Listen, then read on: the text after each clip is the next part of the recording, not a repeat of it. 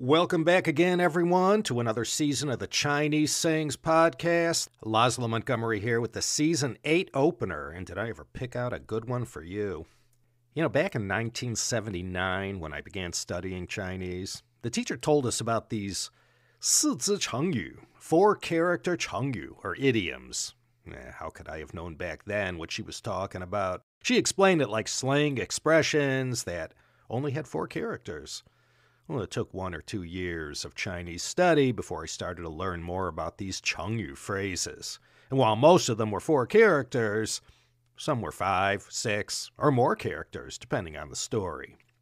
When I first got started with my self-study of these Chinese sayings, I did so with a book I purchased in Taipei, probably at Cave's Books, during the summer of 1980. I bought this book called 每日一词, which means the word of the day. And the very first story in this book that I studied, character by character, is the chengyu for today. 一字千金. And the story behind this saying is one of the most repeated tales from all of ancient Chinese history, and it comes to us straight from the records of the grand historian and concerns the story of Master Lü Buwei.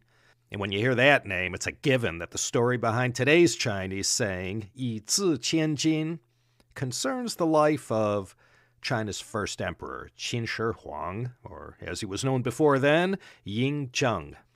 Before we retell this great story from the chapter of the record of the grand historian called Lü Buwei Lie Chuan, the biography of Lü Buwei, let's first review the 4 characters behind 一字千金. 一 means the number 1, and a 字 is a Chinese character. 千 means 1,000, and jin means gold. Real simple, this one is 1 character, 1,000 gold. And for the backstory behind these 4 syllables that don't appear to mean anything, let's get right into the story. At the end of the Warring States period, in a relatively insignificant state called Wei, there lived a wealthy merchant named Lü Buwei. Now, this is the state of Wei in northeast Henan. That's usually spelled W-E-Y to differentiate it from the more consequential and way more powerful and much bigger state of Wei. Same sound, different Chinese character.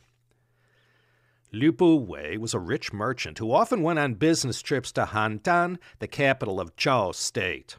And on one of these trips, purely by happenstance, he made the acquaintance of a prince of Qin State named Ying Yiren. In the state of Qin, Yiren was not an important personage. His father, King Xiaowen of Qin, had more than 20 children by various concubines, and Yiren was somewhere in the middle of the order of succession. So his father had sent him to the state of Zhao as a political hostage. And Yiren's new friend, Lü Buwei, well, he was one heck of an ambitious man, and he wasn't satisfied with only being rich and successful. That wasn't enough for him. He was also hungry for power and working in the palace. And as soon as he met the acquaintance of the son of the king of Qin, well, he immediately saw an entree into politics in the form of Ying Yiren. Lü was thinking, if he could somehow get Yiren selected as the heir to the state of Qin, which was now one of the most powerful of the warring states, then he himself could ride on Yiren's coattails to power. So with this in mind, Lü Buwei began to make every effort to deepen his friendship with Yiren. First off, he made all his wealth available to the prince, and he even gave Yiren one of his own favorite concubines named Lady Zhao, or Zhao Qi.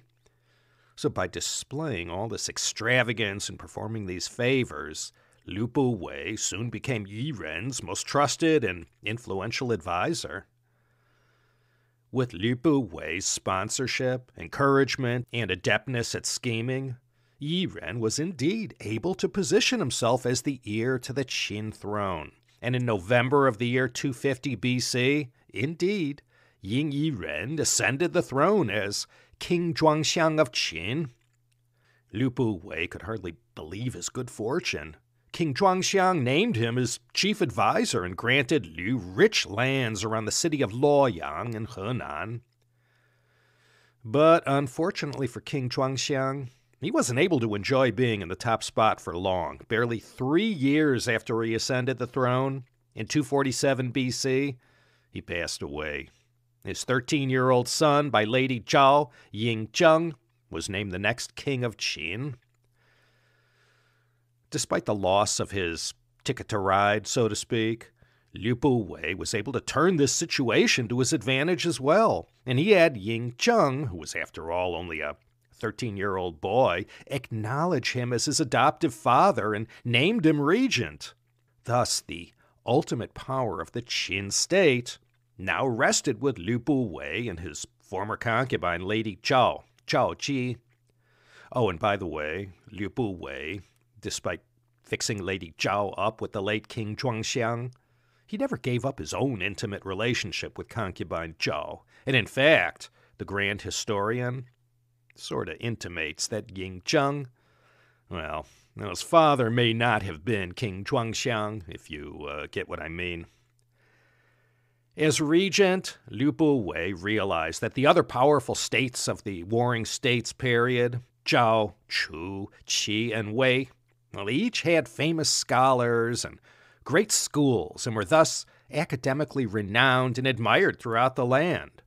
Lü Buwei was frustrated that Qin, although it had become a military powerhouse, it was still a relative nobody when it came to famous works of literature or schools of thought. All the great works and scholarly academies were all to the east of Qin. Thus, one of the first uses to which he put his great wealth and power as regent of Qin was to attract talent to Qin, offering them the best of treatment and the most comfortable tenures if they would only come to Xianyang, today the city of Xi'an.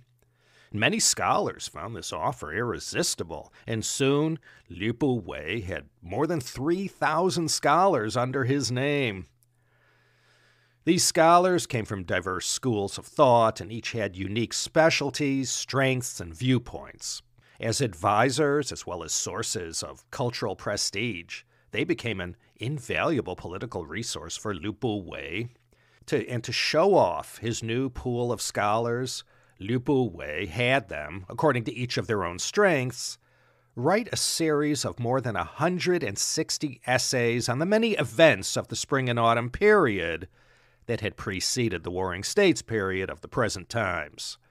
And these essays ranged widely across disciplines, comprising essays on geology, astrology, geography, politics, history, and more.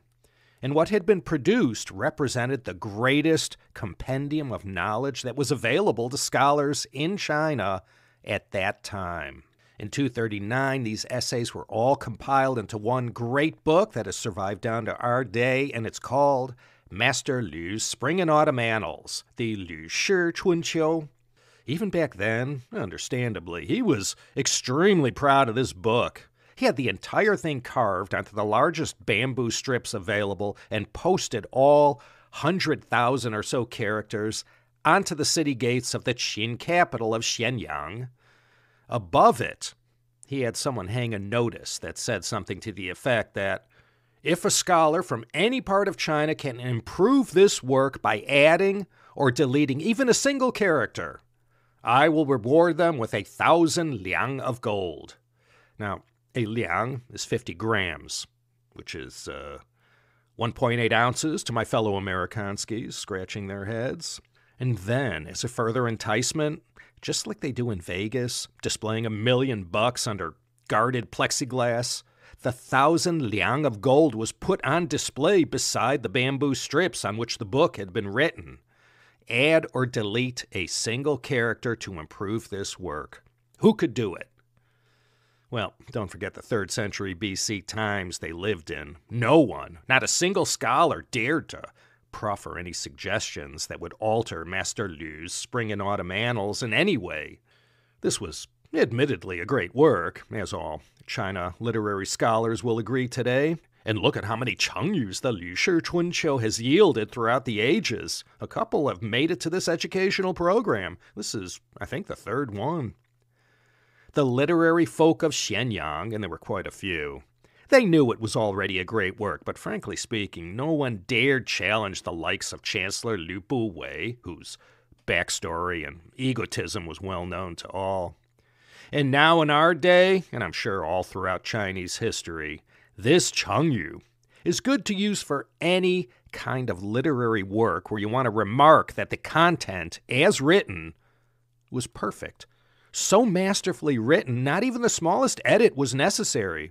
You could actually mean it if you feel that way, or it's a handy idiom to use when you just want to shoeshine your colleague or some literary figure, journalist that you meet, and look at what they wrote and say, oh man, this was just perfect. 一字千金. I wouldn't even change a word. So, there you have it. Season 8 is off and running. Don't forget, this Chinese Sayings podcast is also available in the China History podcast feed. I see most of you have been checking it out. Okay, let me send my thanks to Emma out in Beijing and Shanghai. She seems to go back home a lot. If it only took me 4 hours and 18 minutes, I'd go home all the time too. Thanks, Emma. And my great thanks to all of you, my wonderful CHP, CSP community all over the world. This is Laszlo Montgomery signing off from Los Angeles at the beginning of what's shaping up so far to be a hot town summer in the city. I welcome you to come back once more with feeling for another exciting episode of the Chinese Sayings Podcast.